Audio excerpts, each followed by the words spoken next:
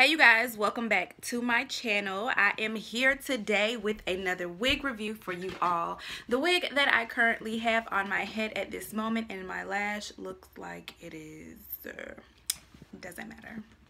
Because a little black eyeliner will definitely fix that. Anyway, this is not about my lashes, even though, girl, I'm wearing Eyelure, just in case you were wondering.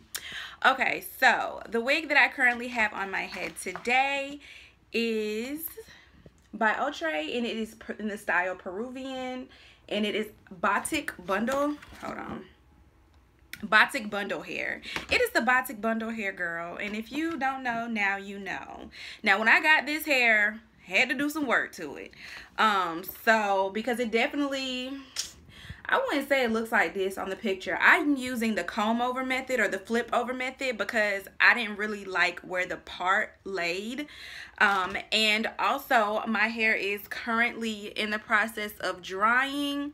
And in order to achieve this look, all I did was used water, of course. And then I used this curling cream, this Cantu curling cream. You can really kind of probably use whatever you want. Like you can use leave-in conditioner. I mean, the other day I think I might have used this leave-in conditioner.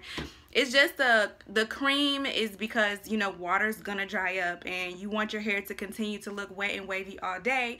So you have to put a little bit of extra in there in order to do that.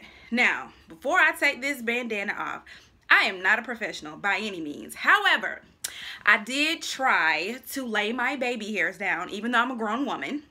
And for the first time ever, I used this Got to Be Glued. Was it? Oh, Got to Be Ultra Glued styling gel. And then at one point, at the beginning, I also used this Gorilla Snot. Now, I like the Gorilla Snot, but it didn't. The hold wasn't there for a long time, as long as I wanted it to be. I'm going on a trip, so I wanted the hold I wanted it to last a little bit longer. So I tried this, and this actually worked way better. So I'm just gonna take this off so y'all can see. Not see my edges, but see. Oh, and when I was doing this, something is stuck back there. Okay, when I was doing this, there was shedding. The hair did shed, but that's cool with me because it's a synthetic wig. That don't mean nothing to me. But yeah, so this is the hair, and it's wet state. It's kind of almost dry now though. So yeah, I got this hair in the color 1B. There's a comb here and there is a comb here. And of course, you know, they always got the adjustable straps in the back.